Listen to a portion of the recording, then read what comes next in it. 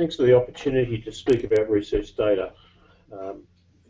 From an ANDS perspective, we see research data as actually a partnership between researchers, research institutions, and national data services. And I'd like to spend a bit of time talking to you about that from my perspective. So I want to cover 4 main points. First of all, I want to provide a bit of a background to Australia's investments in research data infrastructure. Then I'd like to talk about the role of research institutions in research data infrastructure, the value of seeing a collections view, and then to wrap up something about why these investments are in place in terms of the advantages that Australia can accrue. So let me start off with a little bit of background. ANDS was created out of a series of investments, starting out with the ANCRE investments, which were the National Collaborative Research Infrastructure Scheme, which laid out a mechanism for providing Australia's researchers with world's best research infrastructure that is both collaborative and national in nature. Part of the approach there was to recognise that e-research, i.e. data and tools and compute and networks, are important elements to that agenda. So that was established and developed.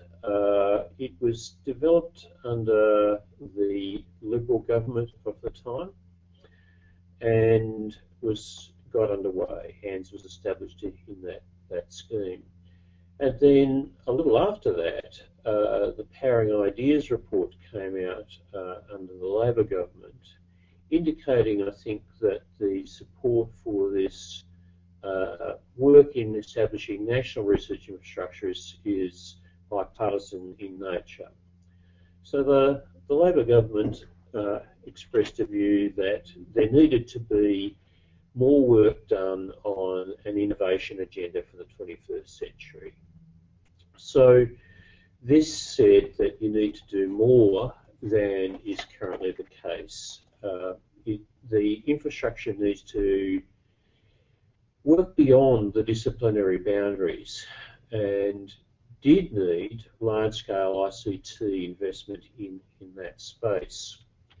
This report was backed up by a further investigation that led to the report Venturous Australia that talked about building a scientific culture where information as much as possible is moved out of people's heads onto the network, into the tools. So that idea of moving data out of the lab into a shared environment where the data itself was seen as research infrastructure is crucial in this space.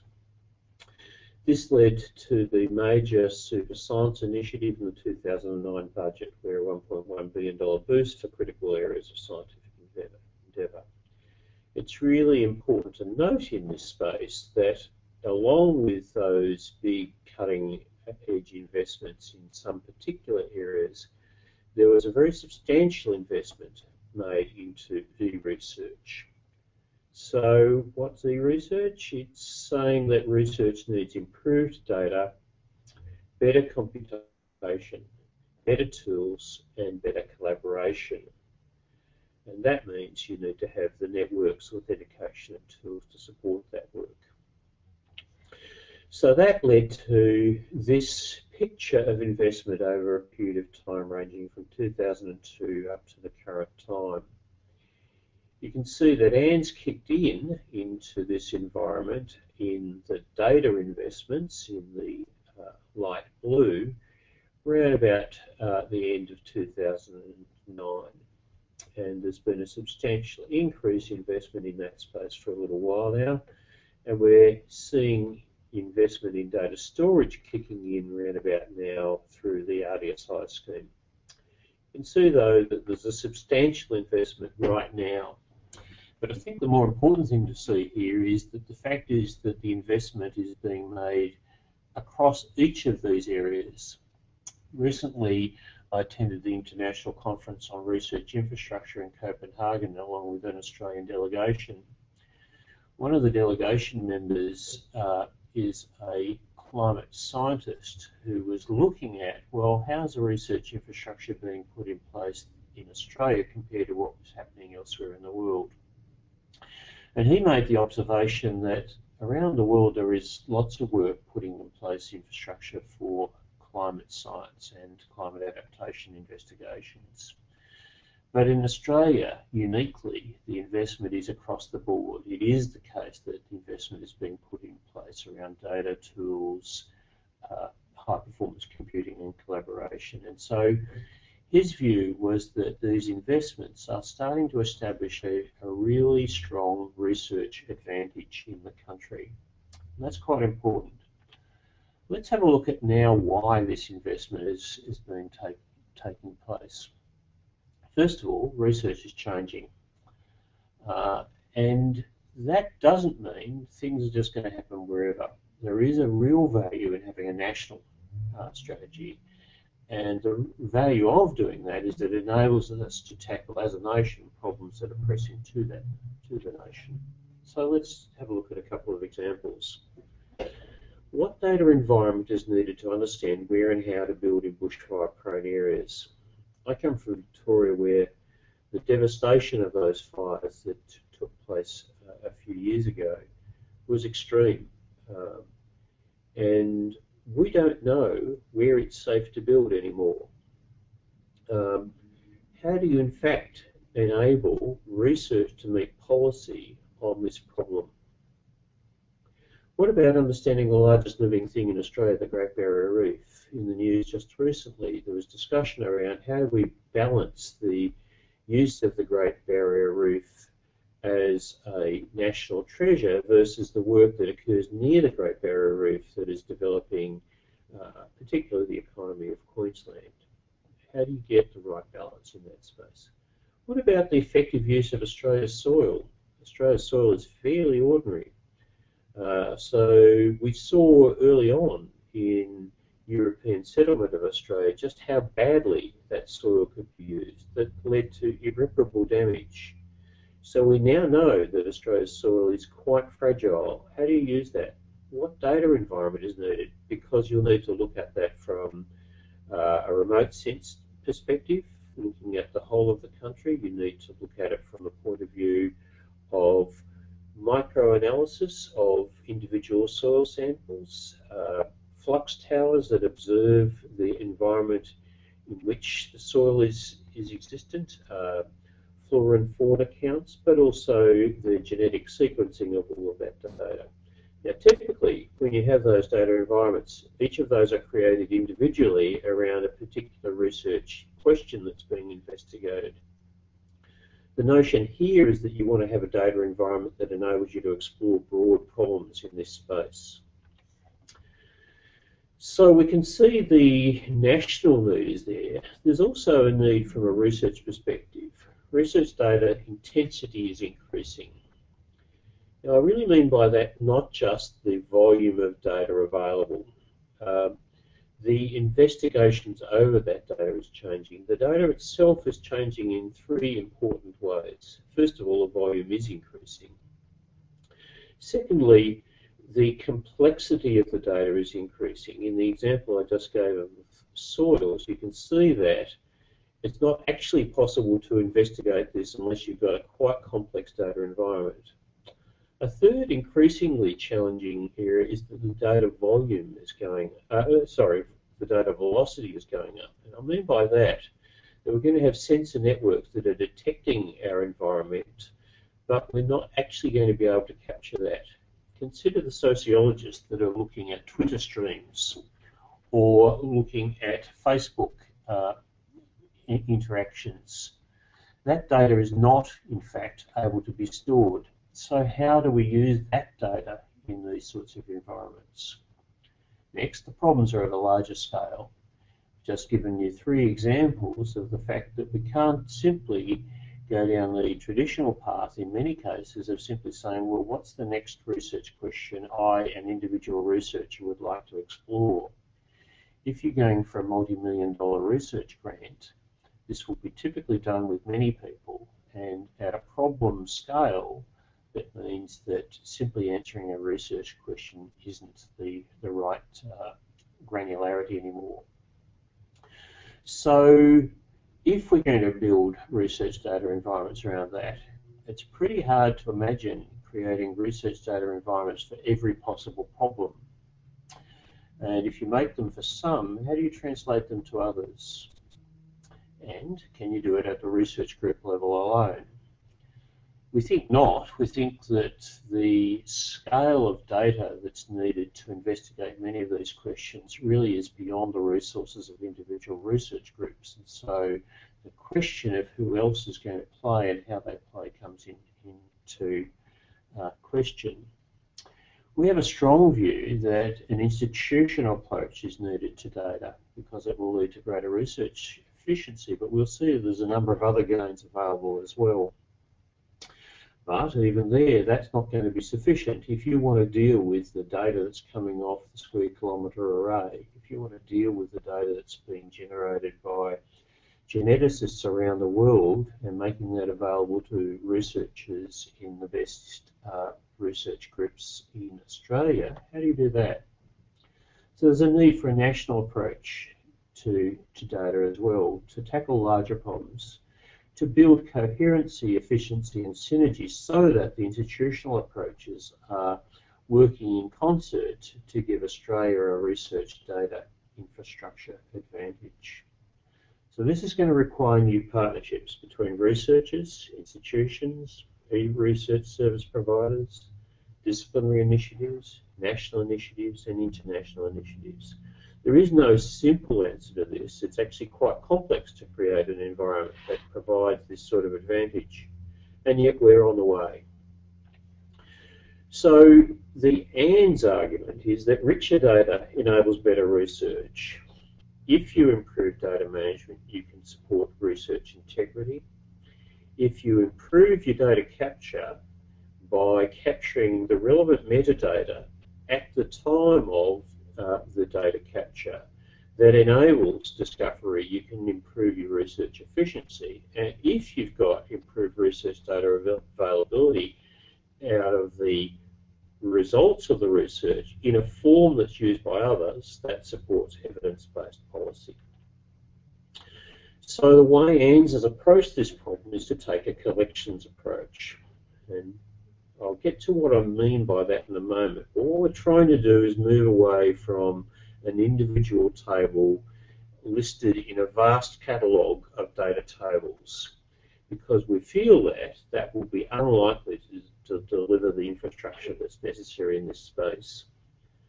So in order for us to do that, we need to work with the other large data infrastructure investments, things like the Atlas of Living Australia, which is trying to provide a comprehensive view of all living organisms in Australia. The Integrated Marine Observation Network, which has lifted the ability to observe our oceans very substantially. But it's not only said that we need to observe more, it said we need to organise those observations and make them available, and they've built a special portal that enables one to access that data.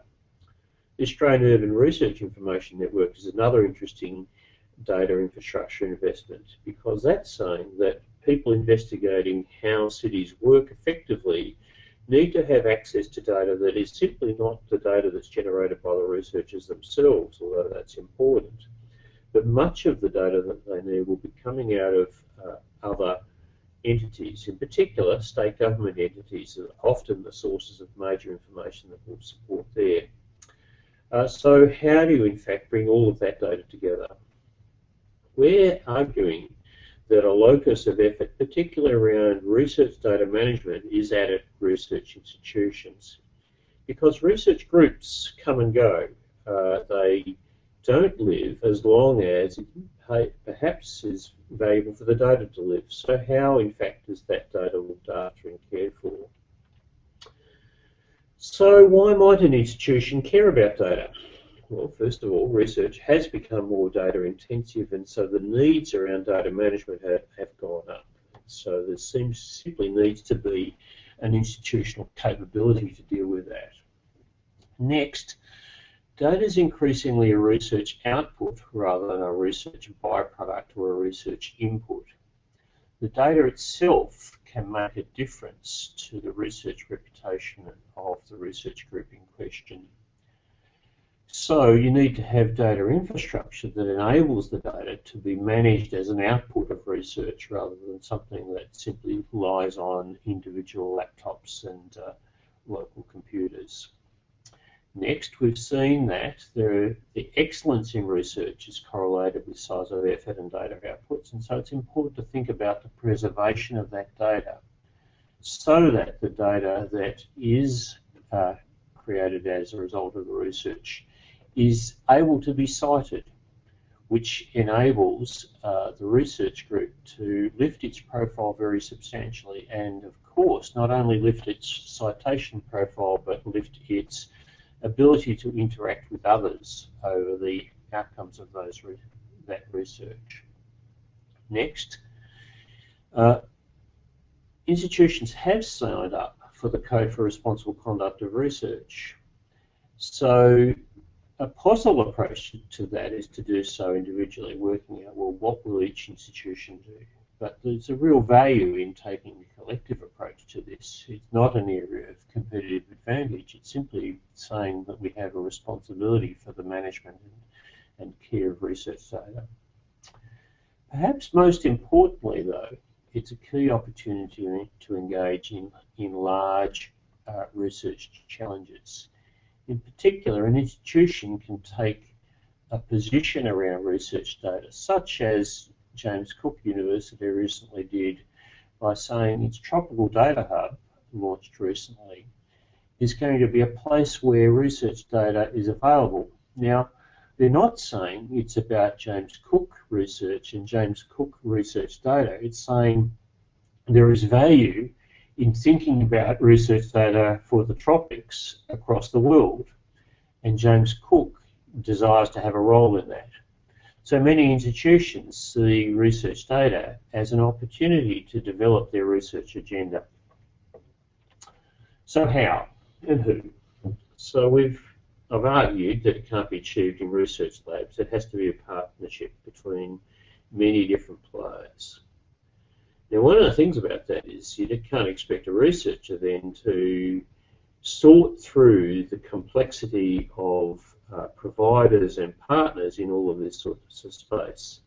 So we need to understand what the roles will be and how, in fact, to make this work in what's clearly a complex environment. So the roles we see in research labs clearly have a role in the planning and using of data. Research institutions have a central role in data management. Disciplines are going to be establishing both the standards and specific collections that will enable new forms of research to be conducted within the disciplines. E-research providers are going to be really important in this space, whether they're state-based, whether they're at the institution or elsewhere, to provide customised tools that enable the most effective use of the data. We can't have every research group creating their own tools and never sharing in that space. The data holders clearly have a key role in making the data available, and this will include government, but it will also include large instruments. It's reasonable to think of the synchrotron as a generator of data. Very clearly, the square kilometre array is going to deliver a frightening amount of data. But equally, those little sensors that are bobbing up down in the ocean that are generating data on a daily basis are, from my perspective, a data instrument. They're generating data that needs to be made available. Then there's a role for national services providers to ensure that the data is published effectively, connected, that it's promoted, and coheres. And by that I mean that the individual approach that will occur without a national approach is unlikely to deliver the sort of value that will occur.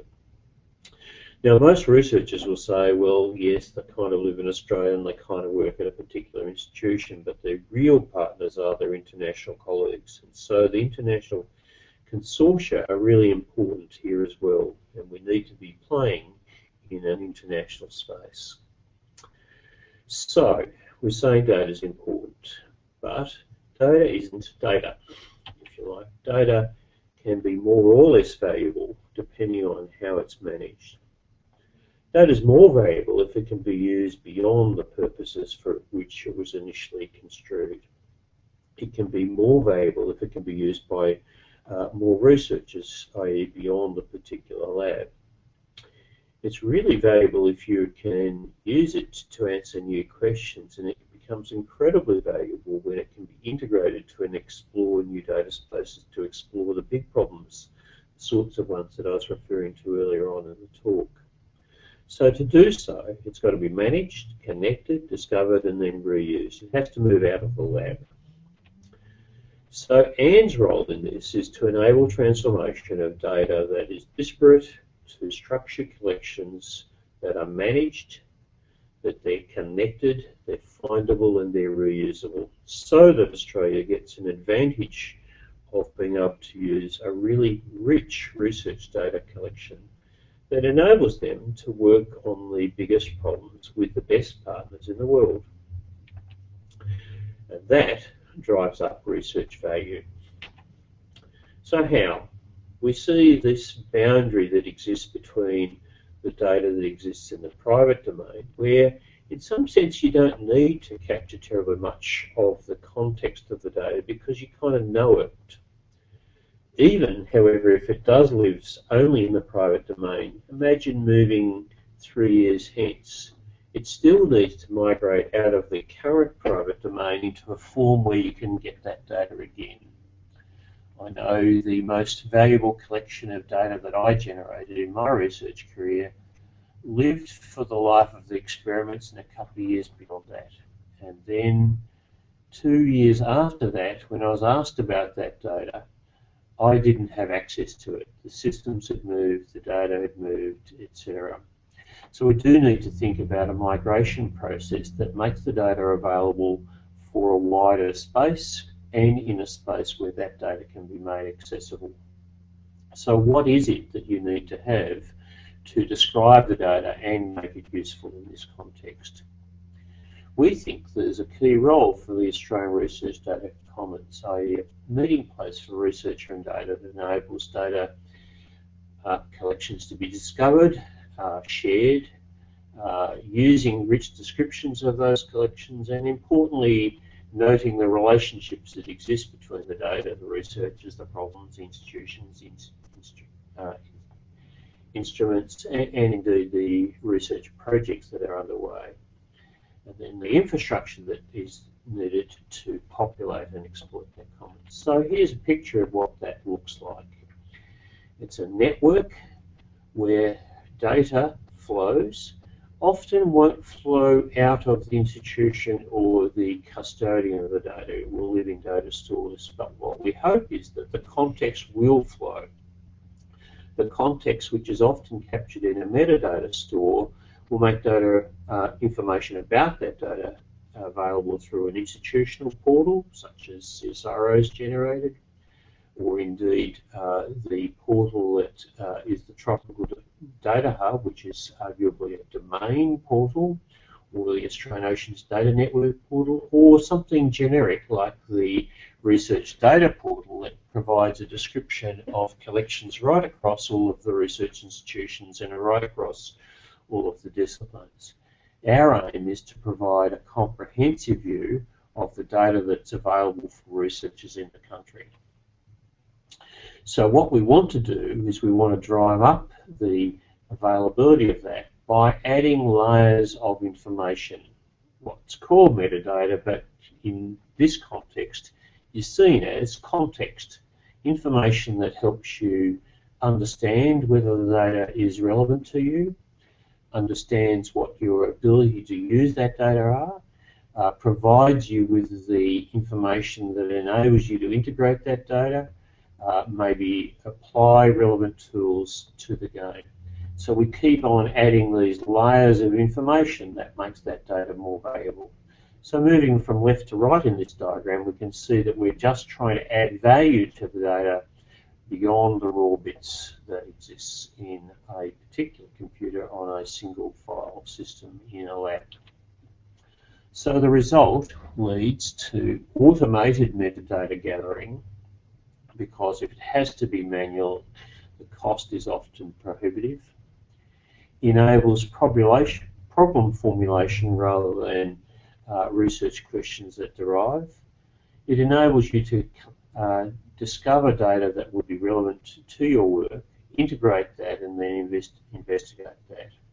And what that really does is provides you with a much richer data environment so that better research can occur.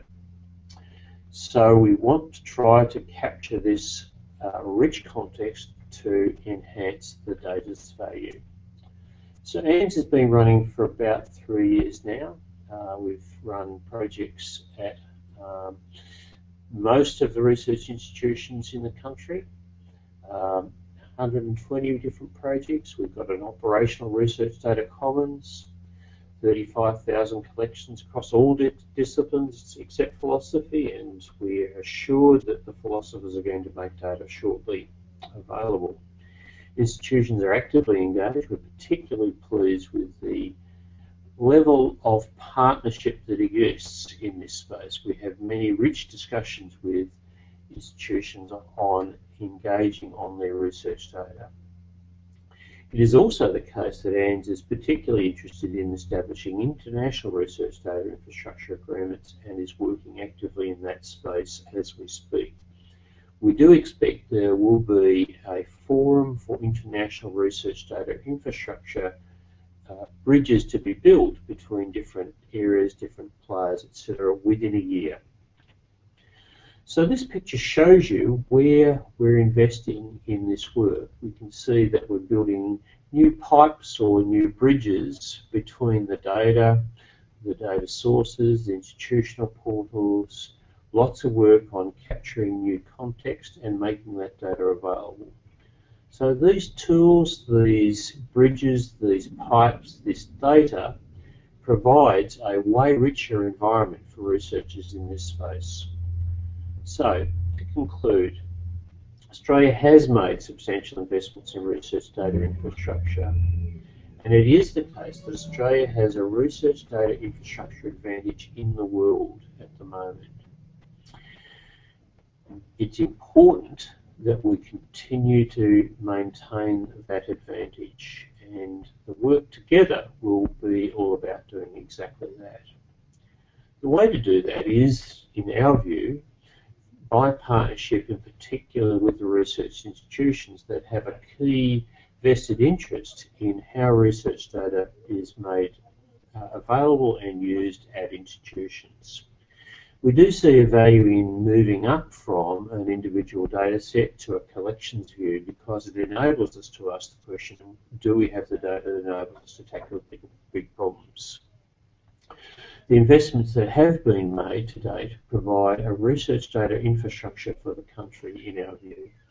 And the way that will be exemplified, I think, is that Australia's researchers will be partners of choice in big problems, because we will have the ability to store, use, manipulate, exploit the best tools over that data possible. But it will work most effectively if we partner. Thanks very much.